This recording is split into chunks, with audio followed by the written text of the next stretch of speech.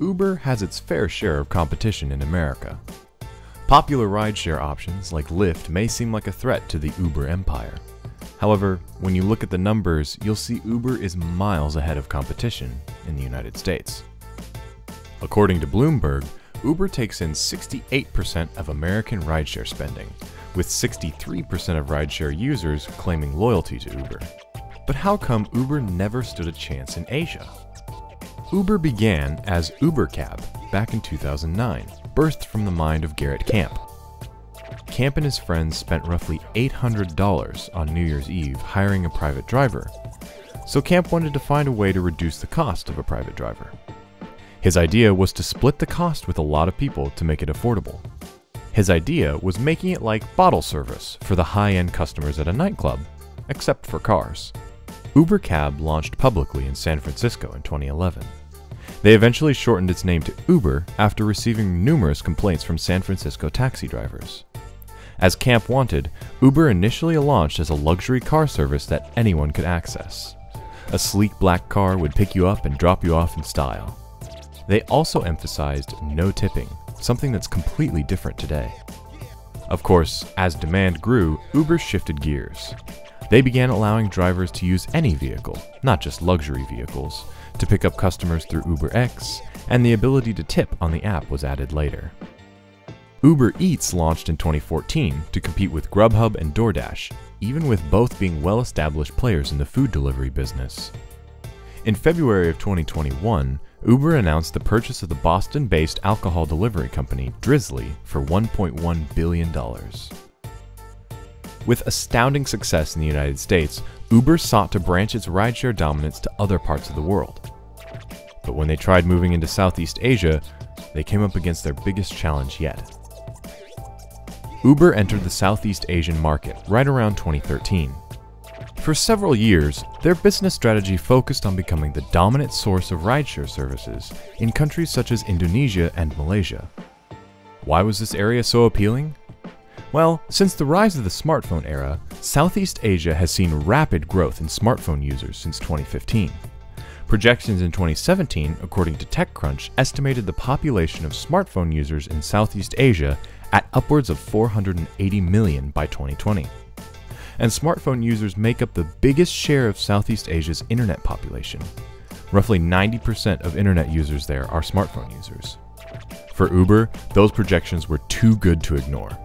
If there were ever a time to pounce on international expansion, it was then. However, two major rideshare companies stood in their way. The Malaysian company Grab had been an established entity in the area long before Uber arrived. In Indonesia, Gojek was dominating the market with their own expansion plans ready in their back pocket. Uber found itself playing catch-up to both companies as they expanded to other Southeast Asian countries. Uber wasn't trying to be the dominant force in Southeast Asia, they were simply trying to match them. But Grab always seemed one step ahead, moving into countries such as the Philippines, Thailand, and Vietnam months before Uber did. Meanwhile, Gojek claimed an edge over Uber in Indonesia, as it was far more familiar with the Indonesian market and culture. For starters, Gojek leveraged their massive motorcycle fleet to provide quicker rides through the crowded streets of Jakarta, the capital city. While Uber drivers were stuck in traffic jams, Gojek's motorcycles could safely weave in and out of cars, a practice frowned upon in most of the United States, but commonplace in Indonesia. In fact, Jakarta's traffic is so bad, famed Indonesian novelist Seno Gumira Ajadharma claims that the average Jakartan will spend 10 years of their life in traffic. While that may not exactly be accurate, anyone visiting the city can easily understand how severe gridlock can get. Roughly 3.5 million people commute into the city every day. Uber's rivals have found a way to adapt to their given situations. They've outgrown Uber by a landslide, forcing them to cut their losses in Southeast Asia. What are the companies Grab and Gojek, and how did they hold off Uber? Grab's understanding of Southeast Asian culture and their early move to international expansion were two critical factors. Grab launched in the Malaysian capital of Kuala Lumpur in 2012. Within that year, they moved into Singapore and the Philippines capital, Manila. At the time, the most significant difference between Grab and Uber, and one that may have acted as an early nail in the coffin, was Grab's cash-friendly service. All Uber transactions were done over the app via credit card. Grab understood Malaysia's affinity for cash payments. While most of Southeast Asia moved to cashless payments, Malaysia held out. Even in 2021, 64% of their point-of-sale transactions are made in cash, compared to 21% for credit cards. But it wasn't just flexible payment methods that put Grab ahead of Uber. Independent drivers are at the heart of the rideshare business. Those drivers have different needs that may not fit with Uber's bi-weekly pay period. Through the GrabPay app, drivers were paid immediately after a ride. Drivers deciding whether to work for Grab or Uber were more inclined to choose Grab.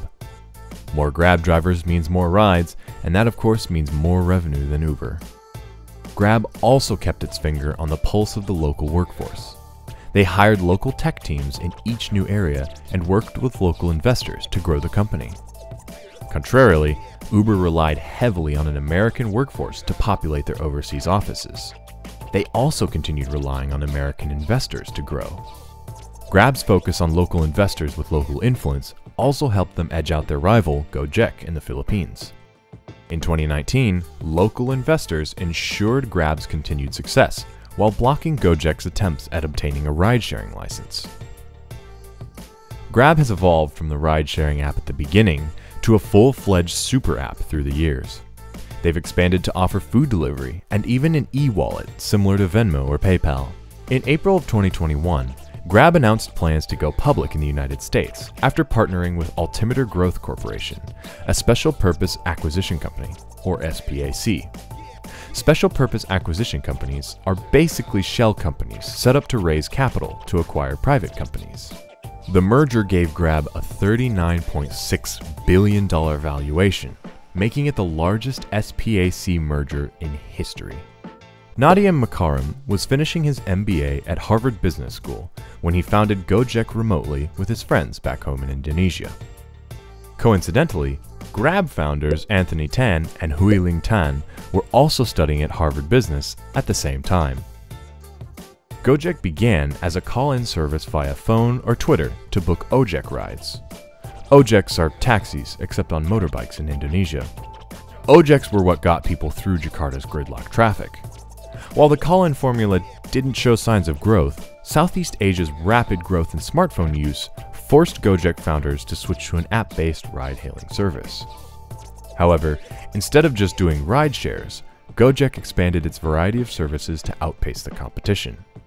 Within the first year, they began offering food and prescription medicine delivery, along with their own payment app. To put their rapid growth in perspective, it took Uber 5 years to launch Uber Eats, and Amazon spent its first 4 years as an online bookstore. Eventually, Indonesians could get anything they wanted through Gojek. At one point in time, you could have even booked service and repair workers on the app. Gojek also offered roadside assistance and truck rentals to anybody in need. Those services proved to bolster their early years, but have since dissolved. Now, Gojek focuses on running 3 super apps: GoPay, GoPlay, and Go2. GoPay is a financial app, allowing users to manage investments, pay bills, and send and receive money. PayPal bought 100% of GoPay as of 2021, making it the first foreign payment firm to operate in China. Just as a reminder, China is the world's largest digital payment market. GoPlay is Gojek's streaming service, offering Indonesian films and TV series along with GoPlay originals. While GoPlay isn't exactly competing with Netflix now, or most likely anytime soon, Uber can't say they offer a streaming service, can they? Go2 is perhaps the biggest money move in recent Gojek history. Gojek partnered with Tokopedia, an Indonesian e-commerce giant, to form Go2. Now, Go2 is Indonesia's largest digital consumer platform. They offer e-commerce and financial services to over 100 million active users every month. According to a Google study, the e-commerce market of Southeast Asia is expected to reach $300 billion by 2025.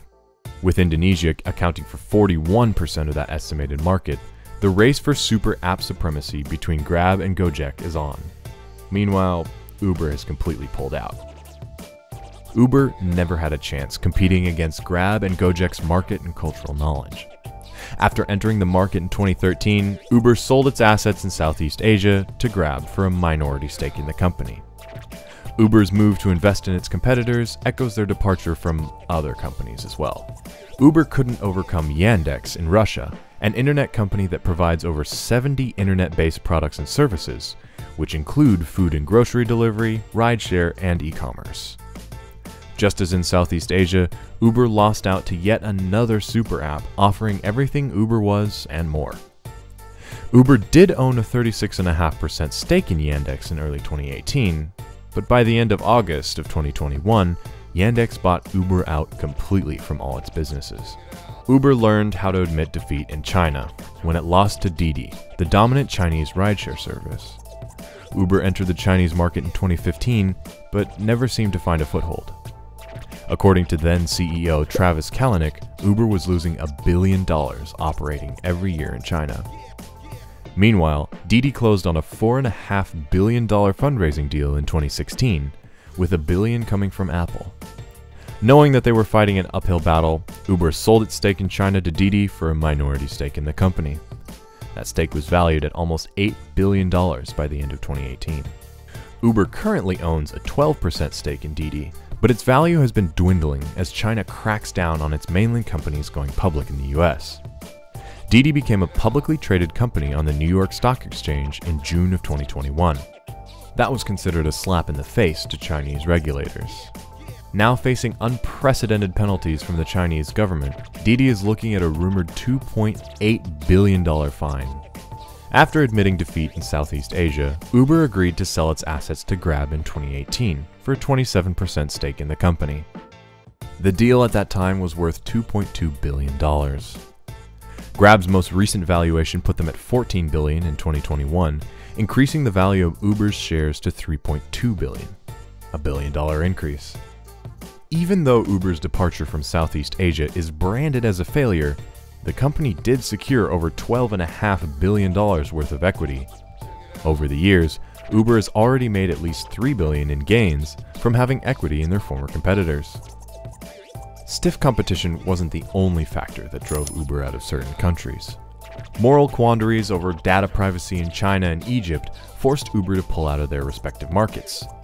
The Egyptian government requested Uber to hand over their live data on their customers' travel habits. In exchange, Uber would receive preferential treatment.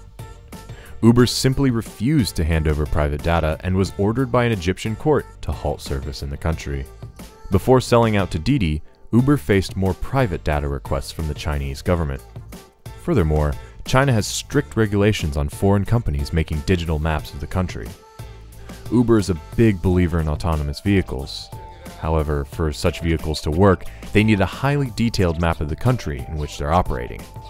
China's regulations made it borderline impossible for non-Chinese ride-sharing companies to ever get off the ground. Click to watch one of these next videos.